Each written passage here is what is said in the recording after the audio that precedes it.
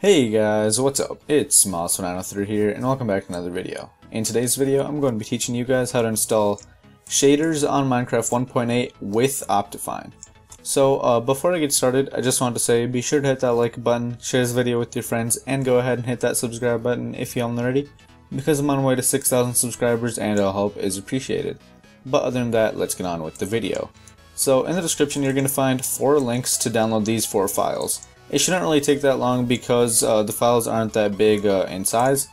So yeah, so download these 4 files, and from there what you're going to want to do is go down if you have Windows 8 or Windows 7 and type in %appdata %. I think you can do this somehow on Windows 8. If you're not sure, you can just look up how to get to the .minecraft folder on Windows 8. I highly recommend upgrading to 10 from Windows 8 because I don't know, I wasn't a big fan of Windows 8, but that's besides the point. So what you're going to want to do from here is this folder contains all like your Minecraft files in it, like your saves and all that stuff, your texture packs, etc, etc. So what you want to do is hit Control A, or at least select everything, and then hit Control C, or copy basically. And what you want to do is make a new folder on your desktop just for a backup. So that's what I'm going to do, but since I don't really have much in my folder, I'm probably just going to delete everything, but you should still have a backup just in case anything does go wrong. So once you do that, I'm going to go ahead and delete all my things, so you might as well just follow along with me, and you can transfer back your saves after the video is done. So once you've done that, what you want to do is go back to Minecraft, and from here you're probably going to get this page if you deleted everything. So go ahead and type in your credentials, and then we can get on with the next step. Okay guys, so once you get onto this page, what you're going to want to do is click on Edit Profile, and instead of using the latest version, go ahead and use Minecraft 1.8. It's really not going to be much of a big difference if you end up using 1.8 over anything else. So from there, go ahead and hit play. It's going to download all the Minecraft.jar files, and we can go back to our %appdata folder really fast, and you guys will be able to see the files being recreated right here. Alright guys, so some new folders have just been added. As you can see, some folders are being added right now, and there you go. Minecraft is launched and we are on Minecraft 1.8. So that's it for the first step. The next thing that you're going to want to do is go to Forge. I highly recommend putting all the 4 files into one folder just because it's easier. So double click on the Forge application, and don't get worried if this doesn't appear first. What you're going to want to do is go ahead and download Java. I will have a link in the description for that. All you have to do is download it and then probably restart your computer, and then you can resume the video from wherever you left off. So if this doesn't show up right away, just go ahead and do that. From there, hit Install Client and then click OK. It's going to download the libraries, and it shouldn't really take that much longer, and then we're going to have to restart Minecraft.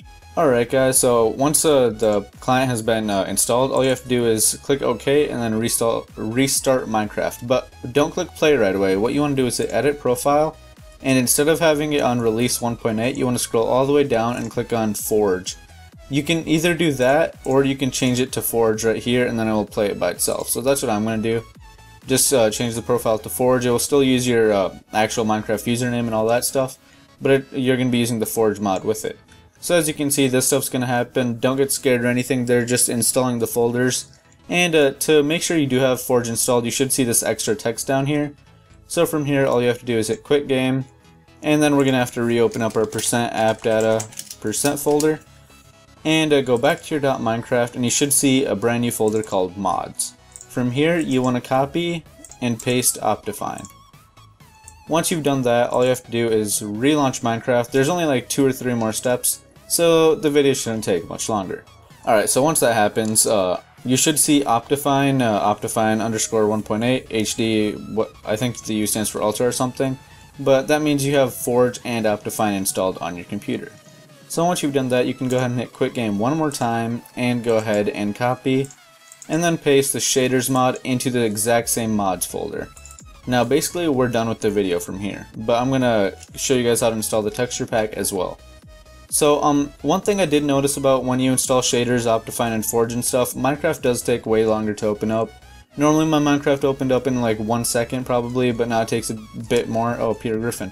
That's kind of cool, but if you hit mods, you should get a bunch of these things over here. I'm not really too sure what they all mean, but it basically just confirms that you do have the mod loader on, or Forge.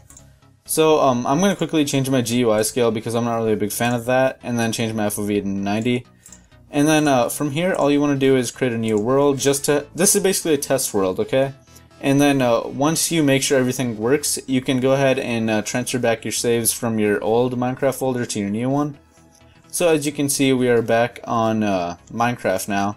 And from here, what we're going to want to do is, I'm going to just get onto some dry land over here. But from here, all you want to do is hit Escape, Options, Shaders, and you're going to see these two things. From here, hit Open Shaders Packs folder. Okay, and here there's going to be nothing, so what you want to do is right click, copy, and then paste the Zeus folder that I have, the Zeus download link that I have in the description. Do not unzip this, okay? You cannot unzip that. And then once you do that, all you have to do is click on this, click done, back to game, and as you can see, we do have Shaders mod installed successfully with Optifine on Minecraft 1.8. I hope you guys enjoyed the video. Be sure to hit that like button, share this video with your friends, and go ahead and hit that subscribe button if you haven't already. I just want to give a quick shout out to my buddy Griffin. He did help me, he basically taught me how to install this mod, so I'm forwarding it on to you guys. He does have a YouTube channel, so I'll leave that in the description below. But other than that, I hope you guys enjoyed the video. Be sure to check out his channel and go ahead and subscribe if you haven't already to both of our channels. And yeah, that's really it for the video, guys. I hope you guys enjoyed. If you have any questions, please be sure to comment below and I'll do my best to get back to you guys. But other than that, I will see you guys in my next video. Peace.